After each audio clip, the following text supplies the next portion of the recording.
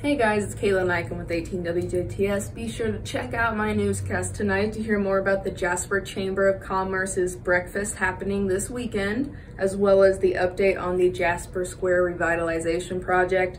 And we get to visit Tammy Lampert at the SWICAC building, Center on 5th, and she gave us a whole tour of the whole building. So be sure to tune in at 6 and 7:30 as well as 9:30 to watch that on TV. And if you can't watch us tonight, be sure to check out our website, WJTS.tv, to see the whole shebang in full. But if not, I will see you tonight.